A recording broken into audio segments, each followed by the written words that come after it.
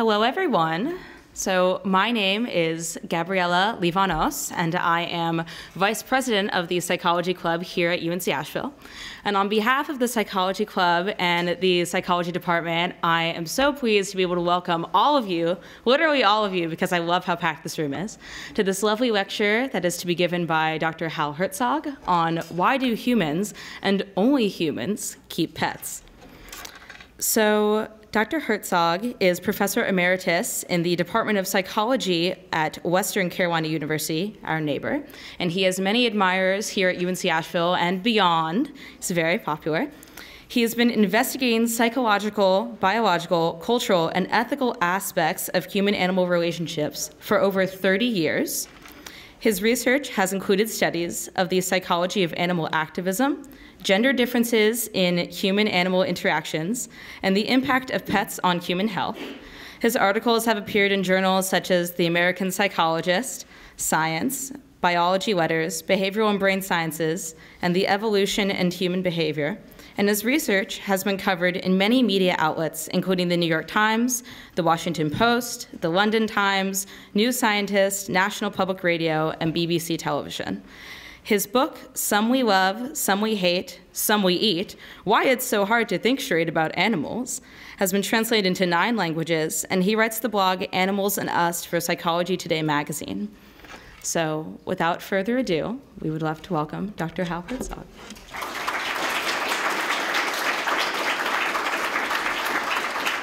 Well, thank you very much for inviting me. Number one, can you all hear me? Yes. You hear me in the back, okay? Okay, great.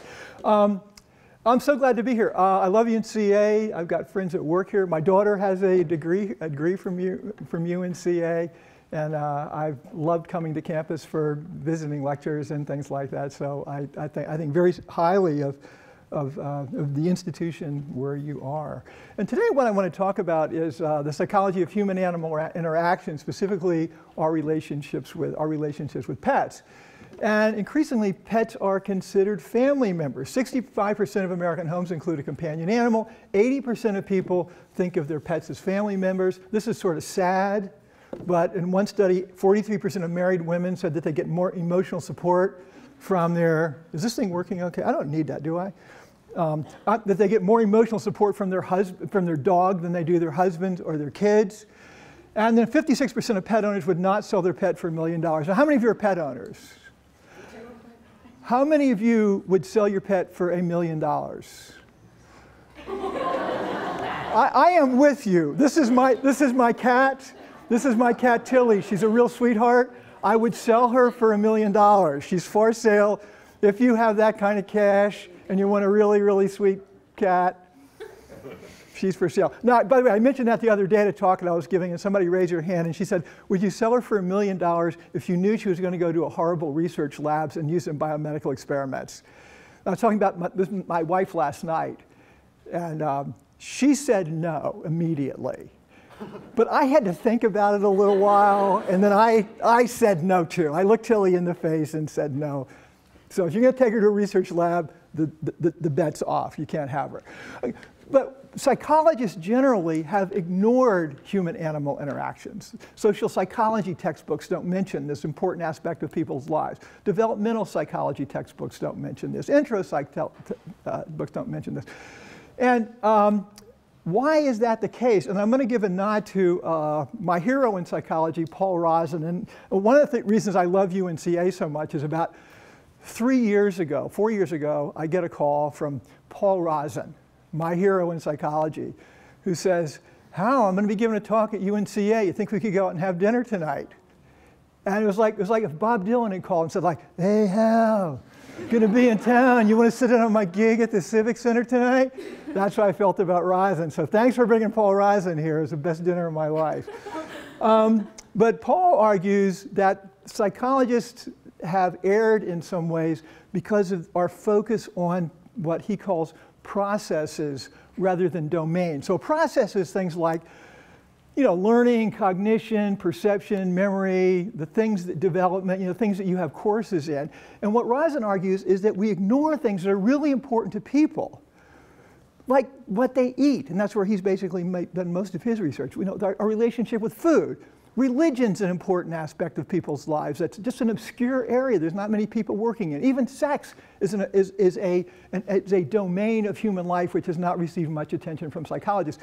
And human-animal interactions are similarly in that category. For example, for how many of you is your pet a really, really important part of your life? Exactly. So this situation is changing. And so now there's this new field called anthrozoology. It deals with the science, it's basically the social and biological sciences associated with our relationships with animals. We have journals, 6 or 7 journals in the field. Increasingly, our articles are showing up in mainstream psychology journals. We have a scholarly organization, the International Society for Anthrozoology. Hundreds of courses on human-animal interactions are being taught in a wide variety of majors in colleges and universities. The American Psychological Association has a section on human-animal interactions. And the NIH, and this has been a big shot in the arm, is now has a major funding project in this area. By the way, how many of you are psychology majors? I'm kind of curious about that. Great, okay, good. The degree to which this field has taken off is absolutely baffling and stunning to me. So when I first started doing work in this area, which was back in this time, this is the number of articles published in scientific journals by year from 1980 to last year. And as you can see, back in the 1980s, we're talking, a handful of papers published each year in the field, and now we're pushing 1,000 a year. So this is a growth area in terms of research in psychology and other social sciences. The anthropologist Claude Lévi-Strauss said animals are good to think with. And the reason I'm mentioning that is there's a number of reasons that people get into this area of research. Most of my colleagues that study the same things I do, they're in the field because they love animals. Their main thing is that they're animal lovers and they want to try and understand our relationship with animals because of that. That's not my reason. I study this stuff because to me it offers this window into human psychology, which is fascinating because, as I'm sure you know, human-animal relationships bring out the best and the worst in people. And so what we see is people are incredibly passionate about these conflicts, moral conflicts over the politics of it. They're passionate about their own pets. Some animals we like to kill, some animals we like to eat. So it's a very, very morally complicated area. So what I want to do today is I want to look at anthrozoology, our relationships with pets, as a way of dealing with issues in human nature generally. And so this raises big issues. Are we really the only animals to keep pets? Does this mean that we're somehow different? Are we different than other animals? Is our love for animals the result of biology, or is it more impacted by culture? And then finally, what I want to deal with is, what light does our choices in pets shed on sort of cultural evolution generally? So there's the small stuff that I'm going to talk about, and then there's the big stuff. So let's look at the big stuff. The big question here, the big theme is, why do we keep pets? So we can talk about these questions at different types of levels. So one level is the proximate level. So why do you love your pet? Who's got a pet? Who loves their pet? Why do you love your pet? Because she's relaxing. Because she's relaxing. Anybody else love their pet? Why do you love your pet? Nice to me. Your pet's nice to you? It cares about me. Is this a cat or a dog? Cat. Your cat cares about you? Oh my God. You're the luckiest guy here. So and what people commonly say is that pets give us unconditional love. My argument about that is that dogs might give you unconditional love, but your cat is an exception. My cat does not give me unconditional love. My love for her is unconditional, with the exception of that I would sell her for $1 million. But for the most part, she treats me like something that opens the door and lets her out and stuff like that. And I put tons of affection on her. So these types of explanations are what we call proximate explanations. They're the immediate reason that we love our pets. So for example, a recent Gallup survey asked Americans why they say they have pets. And what you can see is that high on that list is companionship, although it's interesting, there's a big difference between that red is dogs and green is cats. that they love animals, that one of their family members, it might be a mom that says, man, I didn't want the cat, but it was, I didn't want the dog, but it was good for the kids. Protection, fun, and rescue animals. It's interesting that more people pick rescue animals because of that own cats than own dogs. But this is the proximate level, the immediate reasons why we live with animals, why we keep them in our lives. The ultimate question is different, and this is what I'm going to concentrate on today. What are the evolutionary roots of our love for animals?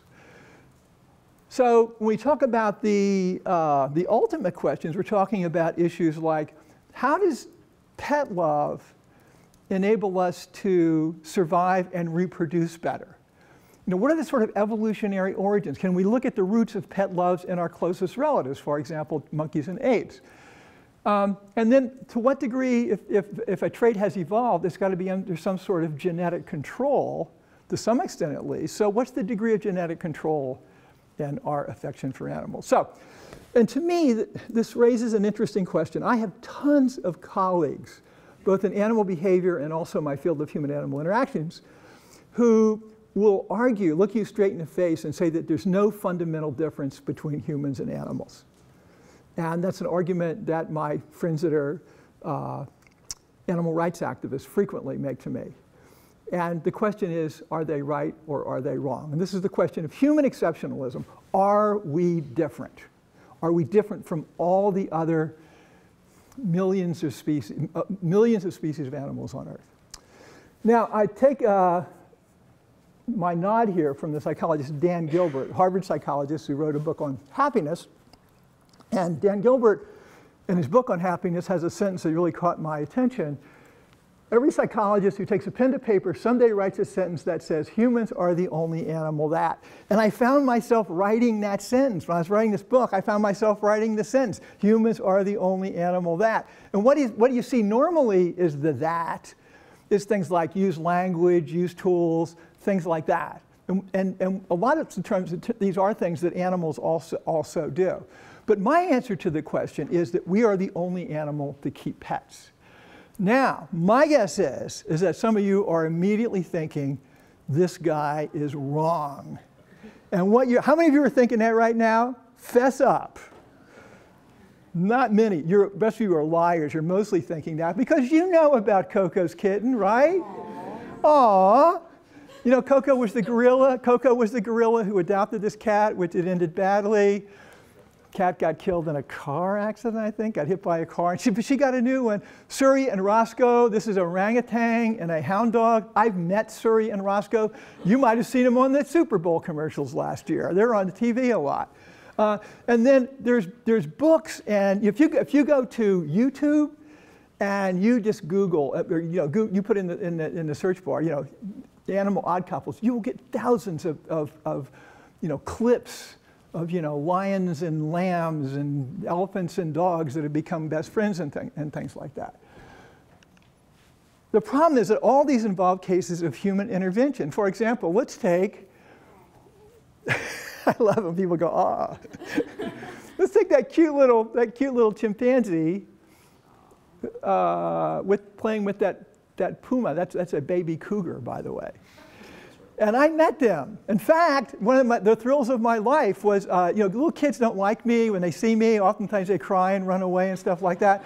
And I was part of this BBC film shoot on animal odd couples. And we're at this private zoo in South Carolina. And this chimpanzee, this young chimpanzee, took one look at me from about 40 feet away and just made a beeline for me and jumped into my arms. It was... I wanted to cry. It was the cutest thing I've ever seen. So it turns out that that chimp and that puma, they are pretty good friends. But this was put together by a professional circus animal trainer.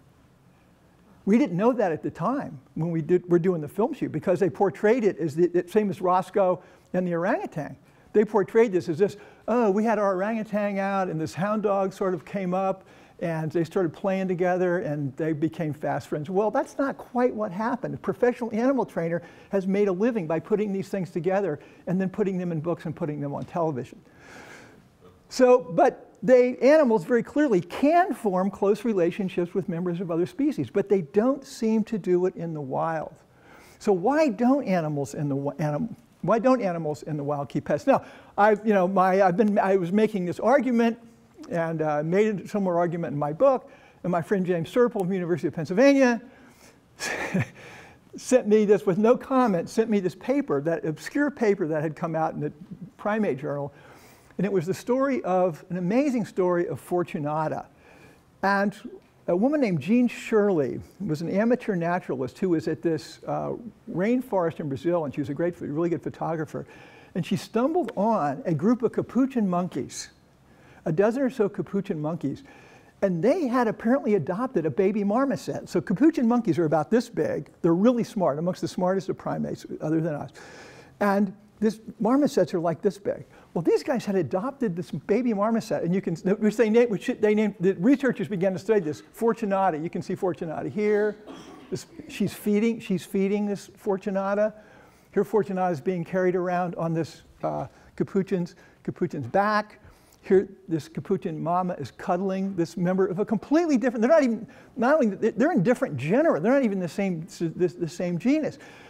This was not a one-off. This relationship went on for 14 months. And then one day Fortunata disappeared and nobody knows what happened to her. So to me, this is the exception that proves the rule. Chimpanzees could keep pets if they wanted to. If a capuchin could do it, so could a chimpanzee. They're way more smarter than a capuchin, but they don't seem to do it.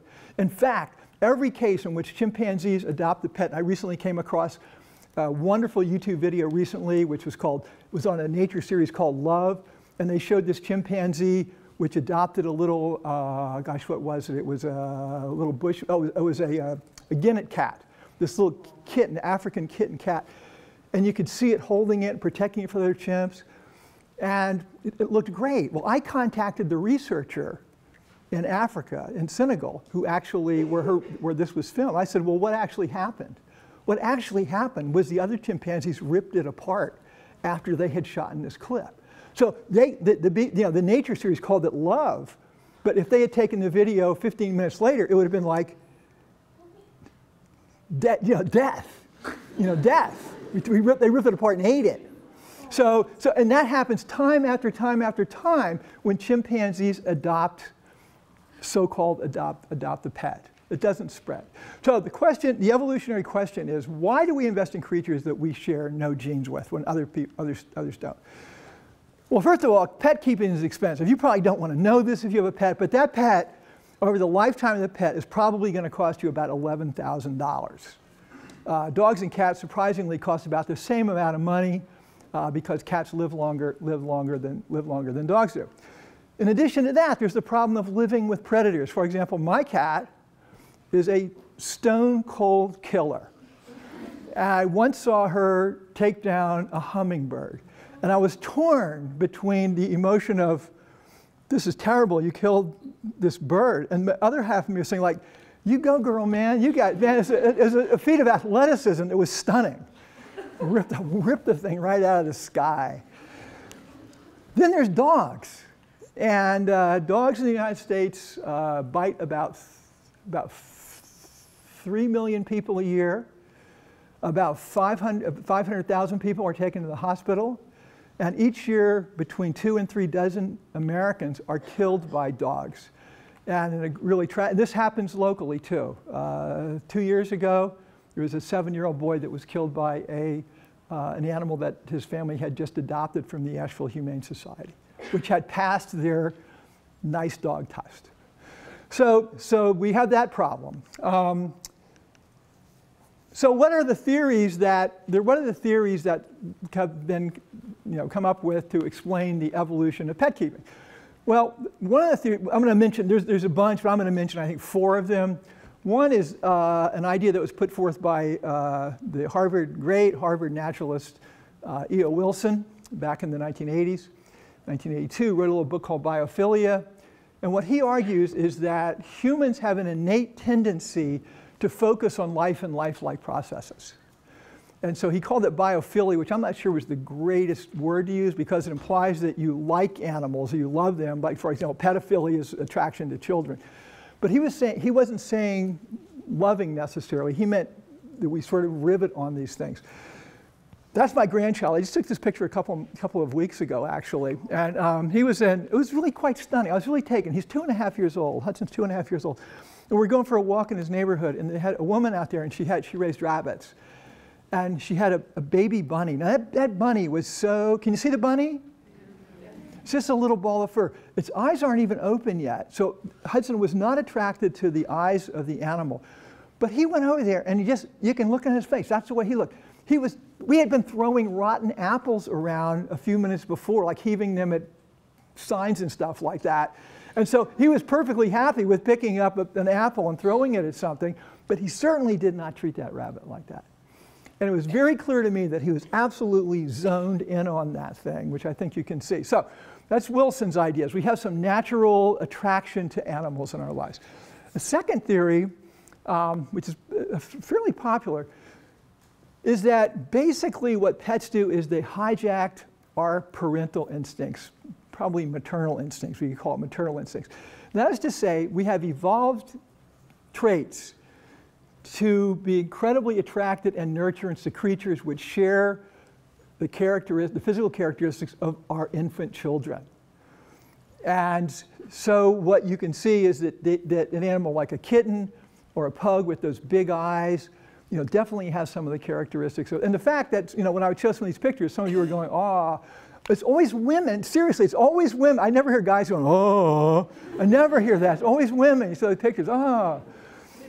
I think this view of the fact that we have pets because they're basically surrogate children is, I think, nicely illustrated by that woman in Amazonia, that woman who is suckling her own child on one breast, and I think that's a spider monkey, but I'm not sure, that spider monkey on the other breast. So that's a possible idea. There is evidence of this idea that there's an instinctive attraction to things that are cute. Human instincts are sort of hard to prove, but this is pretty good evidence for this. So take a look at these pictures. These are unretouched pictures of these two kids, that kid and that kid. This picture has been slightly changed, and this picture has been slightly modified. All right, now we're going to take a little vote as to which is the cutest, this one or this one. How many of you say A is the cutest? A is the cutest? One person? How many say C is the cutest? Man, you're a minority here.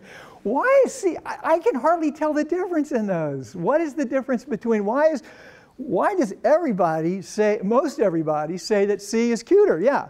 I think it's the eyes. The eyes are slightly bigger, aren't they? Anything else that you see? Yes. The cheeks are chubbier? Cheeks are, anything else? What's that? The cute kids' ears are smaller? Really? I never noticed that. Whoa, I think you're right. I think you're right. One thing I think I've noticed, you can see it more here, is that the cranium seems to be bigger. And if you look at that picture of Hudson, looking at the bunny, one thing that strikes me about that picture is that, his head looks really big. Well, what these researchers at University of Pennsylvania did was they put women in MRI, functional MRI, and they subtracted responses to this one and this one so that they could look at what part of the brain preferentially lights up when you see these two. And what they found, it was this area, dopamine-rich area towards the base of the brain called the nucleus accumbens, which is the brain's reward center. It's the same center that lights up when you get an A on the test. It's the same center that lights up when somebody pats you on the head and says you've done a good job. So let's take a quick survey. We'll take a vote here. This is from a study done by John Archer in England.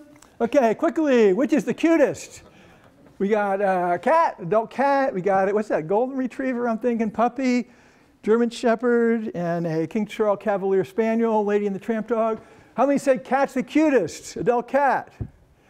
How many say the golden retriever puppy is the cutest? I don't even go any further.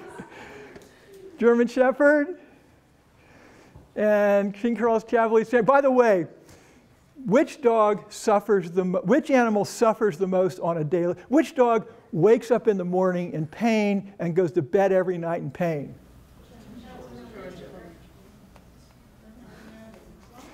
Why? Because they've been selectively bred, because we like animals that are cute, and they've been selectively bred to have this weirdly shaped skull.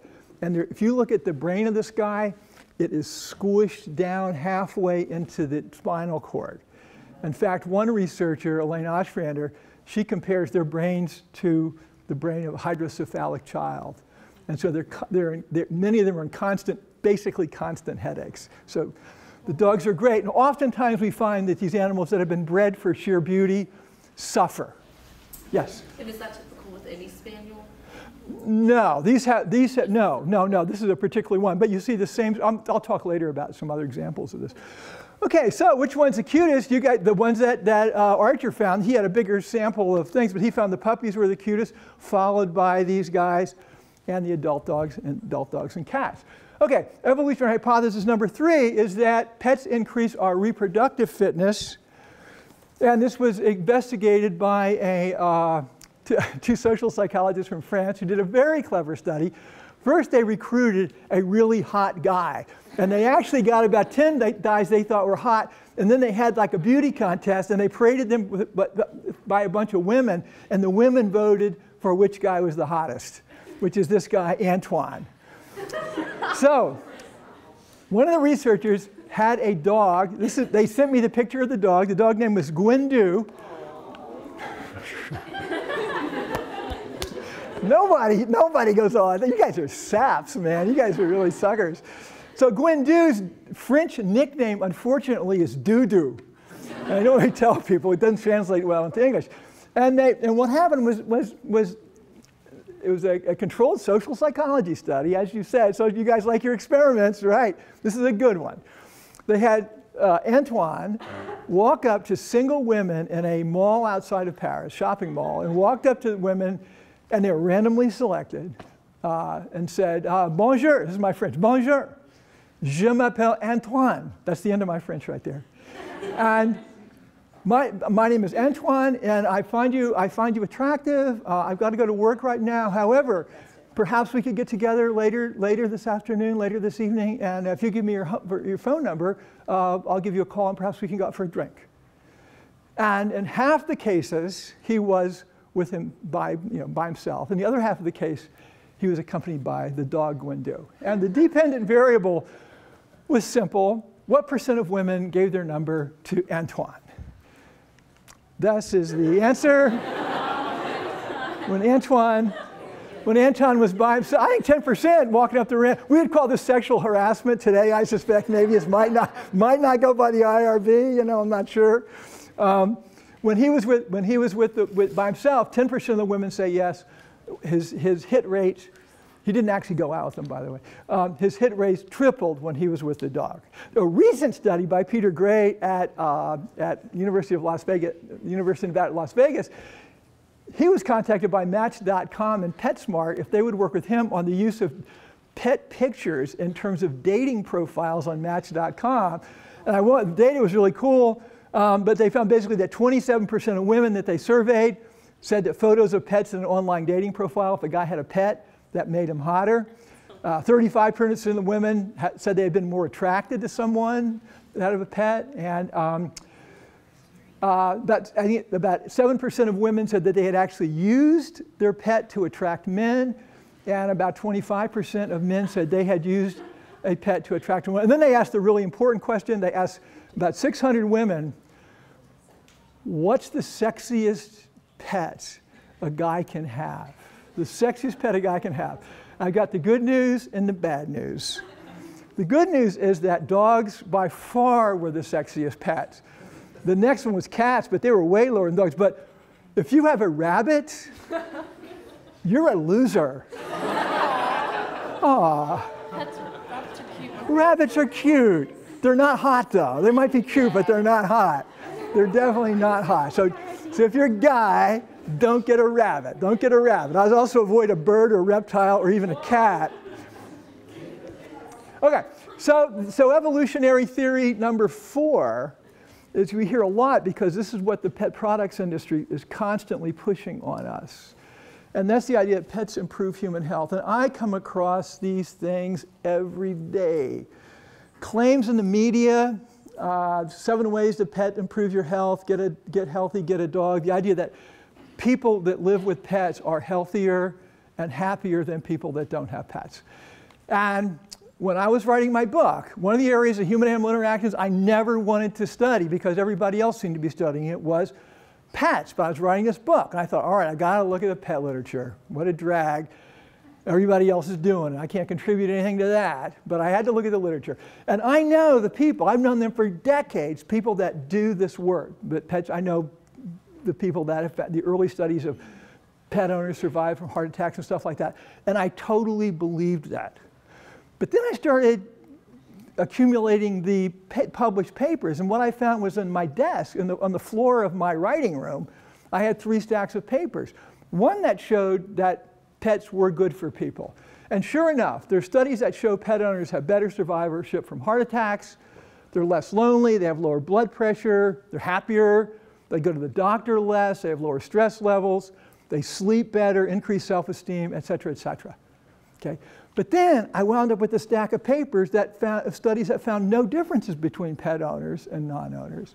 And then I came across a bunch of, well, let me just say, then I came across what I'm doing, I'm shifting gears here and talking about some of the problems we have with these evolutionary theories, and I want to talk about this one. So I came across another group of research papers that showed pet owners were worse off. That pet owners didn't survive heart attacks at greater rates, that they actually died at greater rates. You never see that. You never saw that study advertised in the media, the newspaper.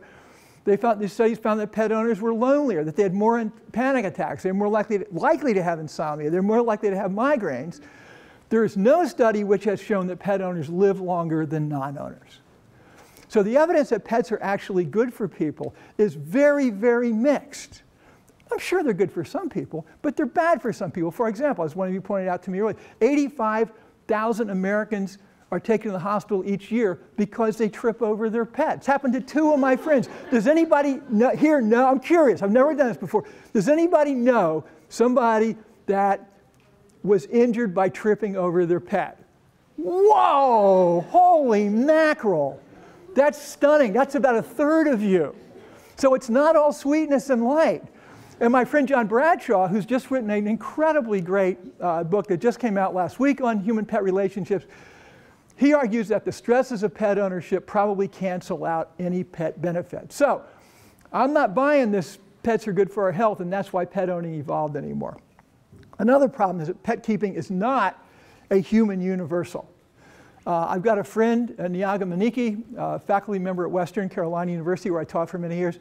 He's an anthropologist and he's also from Kenya, and he was raised in a village similar to this one. And I interviewed about pets in his village, and he said, well, we don't have pets. He said, we don't have a word for pet in our language. I said, do you have dogs in your village? He says, yes. Are they pets? He said, no. Do you let them in your house? No. He said, no, we wouldn't let them in the house. I said, why do you have them? He says, well, we have them around because they chase away strangers. They really like mean, vicious dogs. They chase away, they chase away strangers. Excuse me. They chase away strangers, and they chase away wild animals from our gardens and things like that. I said, well, would you ever feed your dog at the table? He said, no, of course not. I said, would you ever let the dog sleep in your bed? And the look on his face was just stunning. It was just like this look of utter disgust. Like I said, hey, I just found this really cool slug, you know? Would you like to, let it crawl on your face for the next couple of minutes, That's the look that he gave. That's the look that he gave me. They have no word for his pet, for the word pet in his language. Peter Gray at University of Nevada did a great study of 60 human cultures, and he was interested in styles of pet keeping in these cultures. 60 of, I think 55 of these cultures. Now all these societies had dogs, but the dogs were more treated like they were in Kenya than in the United States. So the most common use of a dog was for hunting and defense, scaring away strangers. The dogs may have had jobs like herding and things like that. Waste removal. They used them to to eat up garbage and things like that. And only 3 of these cultures did people play with dogs the way we play with dogs. So the way we think about pets is really an anomaly. It's not a human universal at all. It's one that's become widespread in the world, but it's not always been like that. Finally, another problem that I have with these biological evolutionary theories of pet ownership is that there's been these large historical shifts in pet owning. So for example, in ancient Egypt, cats were absolutely worshipped. People kept them as pets. They thought of them as deities. Unfortunately for cats, they also liked the idea of burying people with cats. And so they actually had an industry associated with raising cats for the burial business. But they really venerated cats. In the Middle Ages, on the other hand, cats were vilified. Cats were linked with witchcraft, and Pope Gregory in the 13th century declared war on cats, genocide. Over 3 million cats, it's likely, were killed in Europe, and they were killed horribly. They were hung, they were burned at the stake, they were put in bags, and they were thrown into rivers. The idea of torturing a cat became something that was the right thing to do.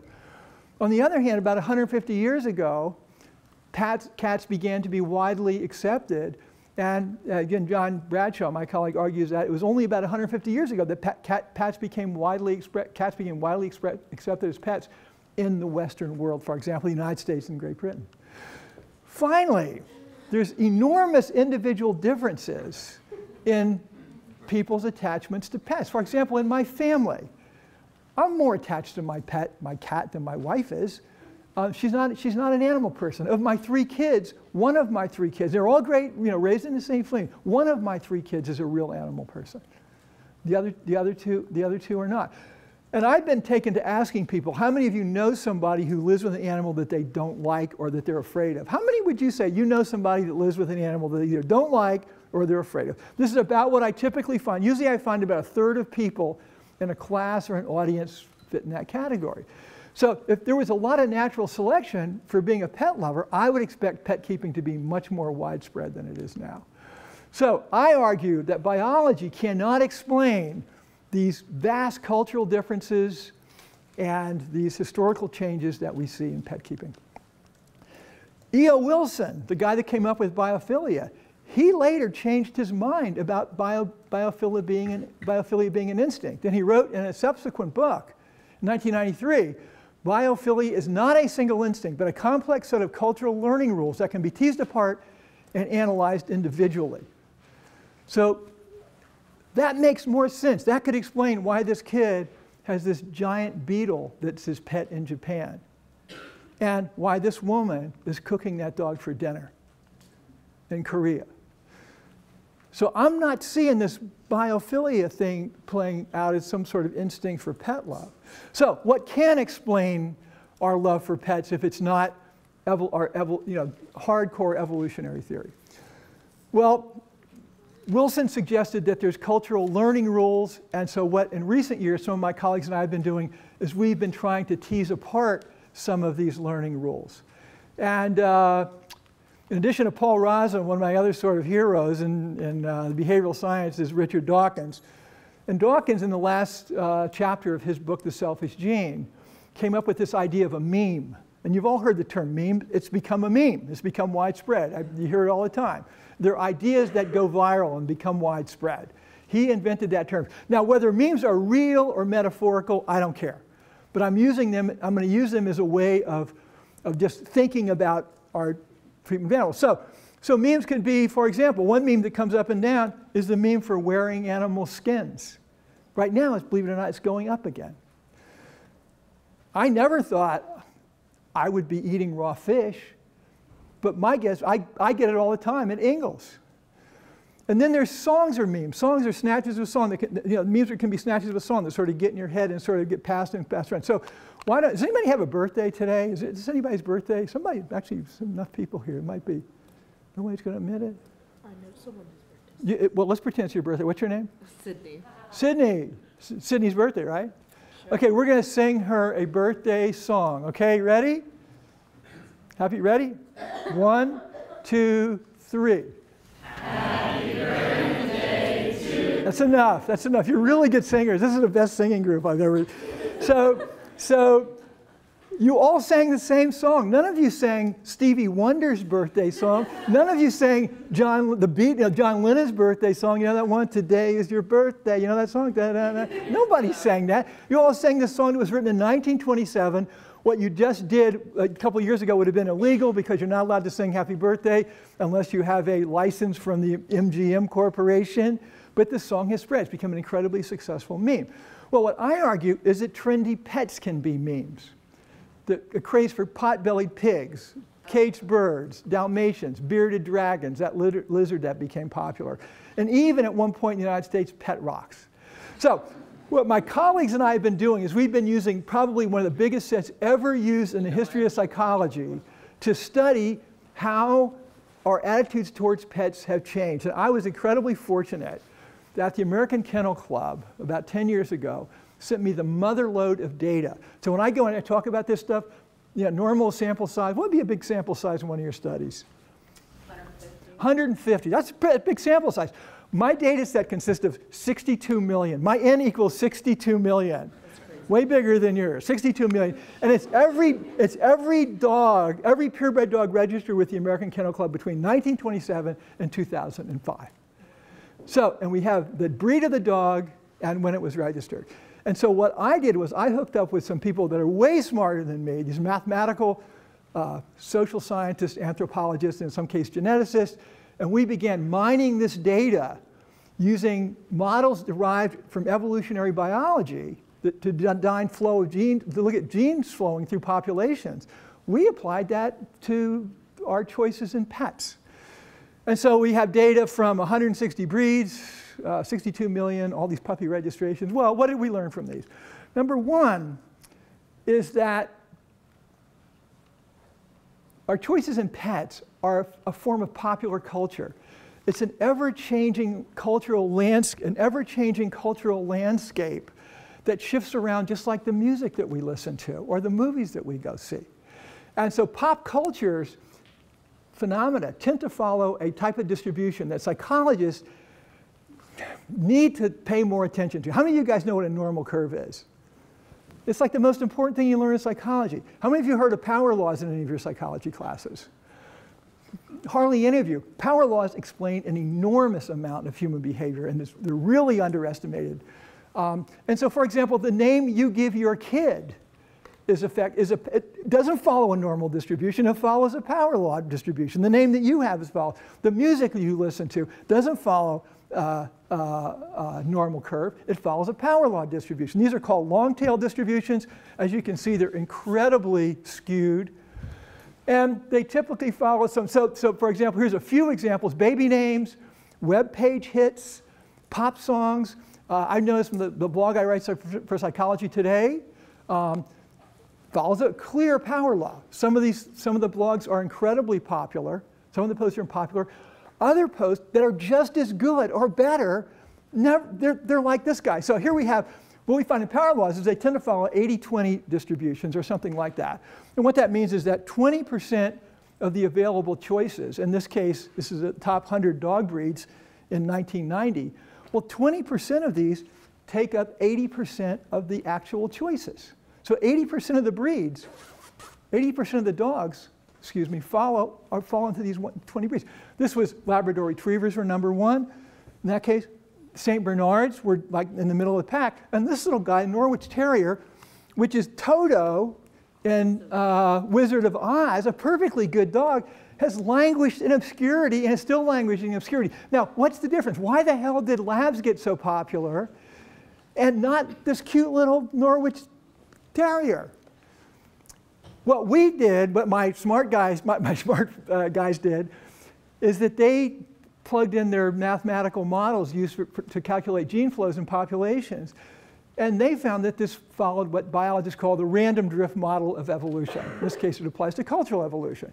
And what we argue is that dog breeds get popular primarily because of random chance. For some reason, something sets them off, and then sometimes they go viral.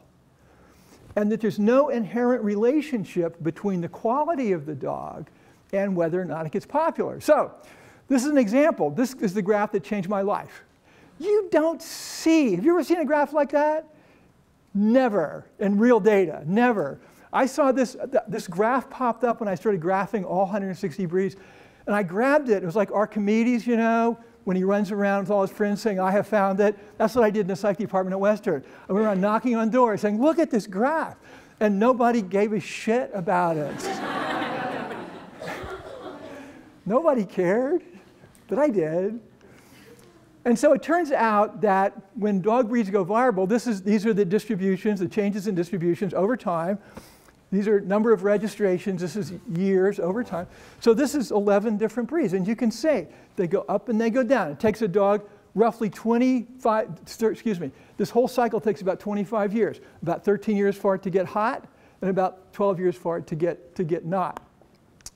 So a couple other things that we found, just really quickly, there's a lot of data here, is that the impact of Disney movies actually has an effect. So we looked at 29 dog movies, and we found that of dog movies that showed this sort of distribution, first-day ticket sales affected breed popularity 10 years later. For a breed that had high first-day ticket sales, 10 years later, they were still more popular. For the top 10 breeds, that translated into 80,000 new puppies being registered with the AKC, 800,000. Interestingly enough, the Disney effect has declined a lot in recent years because there's too many movies. So individual movies don't have the same impact. And the big question for me is, why do things get popular? So for example, some things get popular because they're just better. Like I got an iPhone. I can't believe my iPhone, what it can do. You know, I can say, you know, Siri, tell me what I need to know about power law distributions. And she'll tell me about power law distributions or tell me where to go. It's way better than that old rotary phone that I thought was pretty cool back in the day. So it got better because it got popular because it's better. On the other hand, things get popular for no reason at all. I would put tattoos into that category. You have tattoos. How many of you have tattoos? You have tattoos because other people have tattoos, I would argue. Fedora hats were incredibly popular. If you were running for political office in the 1950s, you had to have a fedora hat. Wear one now. See how far that gets you. So, we were able to address the issue, do better dogs get popular? And we used the University of Pennsylvania Index of Owner Evaluations. It turns out that some breeds are easier to live with than others. We had 9,000 dogs from 92 breeds. We had data on their behavior and their health. So for example, owners complain that Chihuahuas, they have problems with dog rivalry, they get into fights, aggression, they're fearful, separation anxiety, they chase. These are bad things. The only good thing is trainability, which they score bad on. And on the other hand, poodles, you know, they score low on all the bad things, and they're very trainable. So we were wondering whether, if you look at these dog breeds as a group, we would predict, if people were rational actors, that they would pick dogs that were easy to live with, that had a lot of, you know, that had low this stuff and high that sort of thing, and that they would have not many genetic disorders. But what did we find? We found there was no relationship between behavior and breed popularity. Little yappy dogs that bite you every time you come in the room were just as popular as dogs that are sweet. Popular breeds had more, not less than genetic disorders. And that our conclusion is that our choices in pets, a really important thing in your life, is really affected by imitation and a victory, basically, of style over substance. And I want to finish up pretty quickly here. Sometimes really bad ideas can become popular. And my favorite example is the English Bulldog. They have dental problems, sleep apnea, snoring, dermatitis, joint disease, cataracts, cleft palates. They fart a lot, and then they suddenly will drop over dead. So you would think a dog with all those problems would become less popular. That's the trajectory for, and it's continued to go up since this ended in 2005. It's continued to go up. Even worse than this is the French Bulldog. Anybody here have a French Bulldog? Oh, I bet it's cute. I mean, 3, but they're all cute. I think that's our mascot. But that's right, you're the Bulldogs. Oh, I'm sorry, I should not have, oh, you're gonna kick me out. I'm never gonna be back at UNCA. I apologize. Bulldogs are really sweet dogs. The good news is they usually die at an early age, so they save you some money, but Our last one died. there you go. Oh, God, I'm breaking all the rules. Oh, let's change. Okay, so we have a recent shift in dog fashions, and that is AKC registrations are dropping dropping like flies. And the AKC doesn't like me anymore. They regret giving me that data. And they no longer make this data publicly available, by the way. Because they don't want you to know that their numbers are crashing.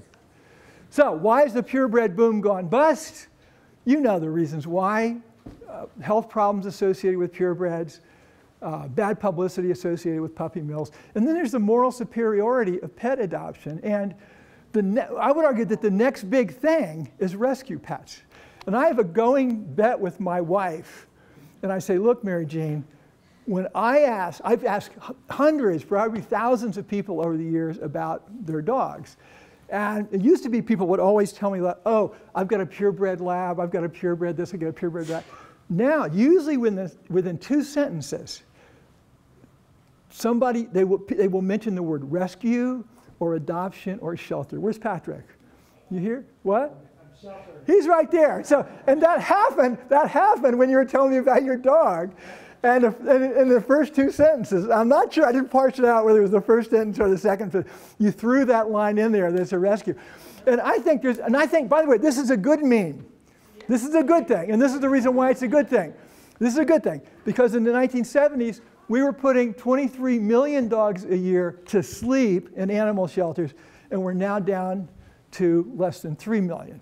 So sometimes memes can be good. Sometimes they can be horrible. And examples of horrible things, here's Lady Gaga and the French Bulldog. We're seeing these increasing popularity of what are called flat-nosed breeds that have lots of problems. I am freaked out by the fact that you can buy genetically engineered fish at Walmart that glow in the dark. And the worst for me is a fad for living creatures, turtles, as jewelry in Japan and China, where they encase them in plastic and they die. What do they wear them as? They wear them for keychains, things like that, necklaces. So let's get back to the original question. I want to have a little bit of time for questions. Let's get back to the original question. Why do humans keep pets and chimpanzees don't? I would argue that pet keeping requires a suite of characteristics, some of which non-human animals have. Parental instincts, attachment to other species. They can become attached to other species. Empathy. Imitation is, animals have this to some degree. Humans have it to a highly advanced degree. And finally, cultural transmission. And so I argue that cultural transmission is way more important. That's what separates us from the other creatures. So I'm making the argument for human exceptionalism. So my answer to why pets. I don't think we're unlike my colleague John Bradshaw, I do not think humans are hardwired to love animals. I think pet keeping evolved as a co-evolution through genes and culture, and the culture's been more important. And I'm a human exceptionalist when it comes to pets. I think the trait of characteristics, especially imitation and cultural transmission, and a moral sense, is required for pet keeping. And quickly, I want to suggest that you should stop everything that you're doing and start studying human-animal interactions for a number of reasons. If you're in psychology, one is that, as I mentioned, animals offer a window, I think, in virtually almost every aspect of human psychology. When you tell your friends and your family about the research you're doing now, their eyes are probably going to glaze over and they're not going to care very much. You start studying this stuff, you're going to become very popular at parties. And this is still a small field, and I was very lucky to get in this very small pond very early. And so it's hard to make a dent, contribute to neuroscience or to social psychology as a broad field. There's already thousands of people in there, many of which are smarter than you. But here we have a bunch of people that are really passionate, and you can make a difference in that field. Finally, I do write this blog for Psychology Today, Animals and Us. Check it out. And then finally, what do we got? Oh, questions. I talked 5 minutes longer than I wanted to. Questions? Yes? Okay, so earlier on you mentioned the way that popularity of certain breeds increases with pop cultures, like either Disney movies or just other things you can see. What would you say for, I guess, kind of the reverse of that with bully breeds, when we suddenly see a sharp decrease in popularity of breeds like pit bulls, for example? Well, first of all, we don't know much about the popularity. Okay, but that's a great question, because why do breeds become unpopular? I think there's 2 reasons. One is there's a thing called the law of fashion cycles. and I didn't have time to talk about it. We've actually done a study on this. It turns out that the faster a breed gets popular, the faster it becomes unpopular. And the same thing's true of baby names. The faster a name gets popular, the faster it drops. But sometimes there's other things. So for example, Rottweilers became very popular. The number of animals, the number of people killed by Rottweilers went up. Insurance companies started taking away your home insurance, and that's why their popularity drops. Pit bulls is unclear because I don't know how many pit bulls there are. There's a lot of debate about what is a pit bull. But I would expect their popularity might start to go down, but I'm not sure. Exactly, exactly. No, I think that's exactly correct. Yes. Other yes. So why do you think certain pets develop, like, I guess, quirky behaviors that are kind of cute and endearing, but kind of different from? Yeah. Let me just say number one is I don't know the answer to that because I'm not a dog behaviorist. However, I do have an answer for that. One reason why dogs develop quirky behaviors is because they're small. And the CBARC data from University of Pennsylvania shows overwhelmingly the dogs that are most likely to have behavior problems are small dogs. Like the dogs most likely to bite their owners are Chihuahuas and Dachshunds. Pit bulls get the bad reputation, but they're about the same as poodles when it comes to actual aggression in terms of biting. On the other hand, they cause more damage because they're smaller. So I think one reason that small dogs have more problems, especially irritating, quirky problems, is because people are more willing to put up with it. Does that make sense? Like if you're a big dog and you start biting people, they're going to get rid of you. And so my guess is that there hasn't been the same sort of intense selection against bad behavior in the bigger breeds. So smaller, the only thing I really know about that is that smaller dogs tend to have more psychological problems. Other questions? Yes. I was wondering about the crickets as pets, and I read a study about the benefit of having crickets as pets that was done in Korea. Oh yeah. And the results were really kind of stunning. Yeah, where's guy? Let me describe that study. So, You reported on it. I did report on it. I was just struck by that paper. So one of the problems that we have in this field, especially associated with animal-assisted therapy, and whether interacting with pets is actually good, for example, for old people, is that the studies are typically lousy. They don't have good controls. They don't have enough subjects, things like that.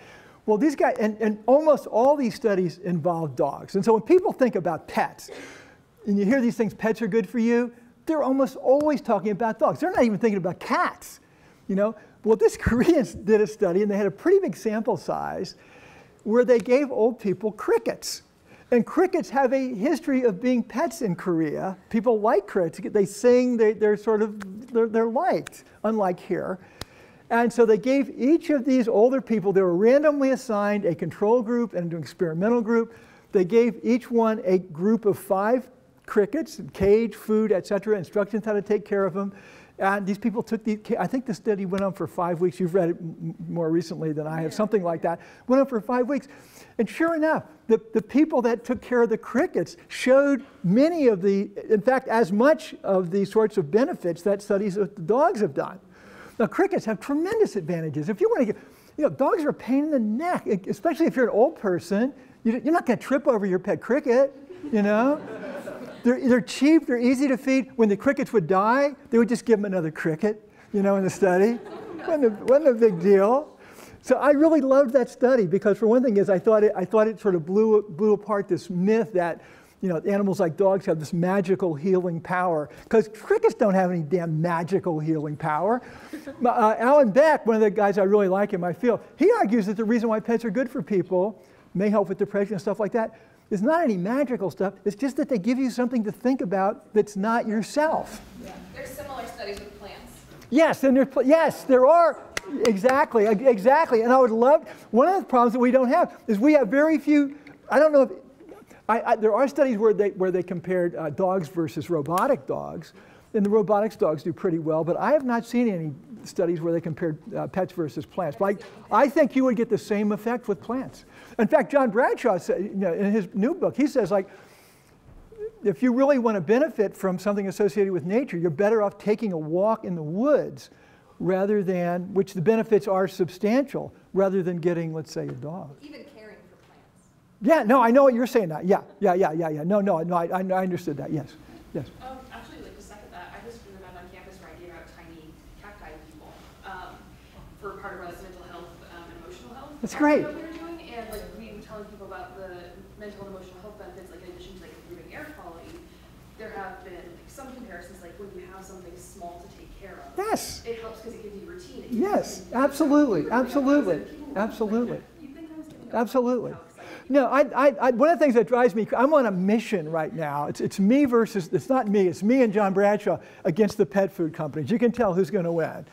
But they want everybody, like the head of the main pet food lobby group, he's on record as saying everybody should have a pet for their health.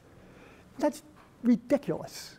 It's absolutely ridiculous. And we have one of the problems we have in terms of bias, in addition to bad research, not enough controls, is we have publication bias that only the positive studies get published.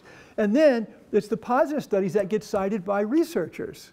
So I think it's the fault of researchers to some extent. A lot of times studies that, and this drives me really nuts, a lot of times studies will find no effect. But yet, so you look at the introduction, you look at the abstract, it looks like it's all good.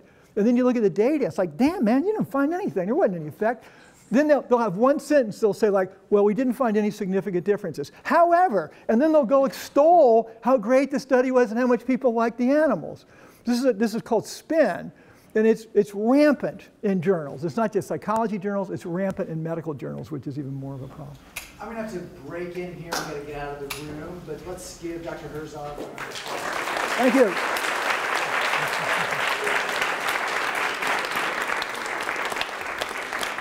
Thanks for coming out. Have a good day. Sorry about the bulldog thing. Don't tell anybody I said it.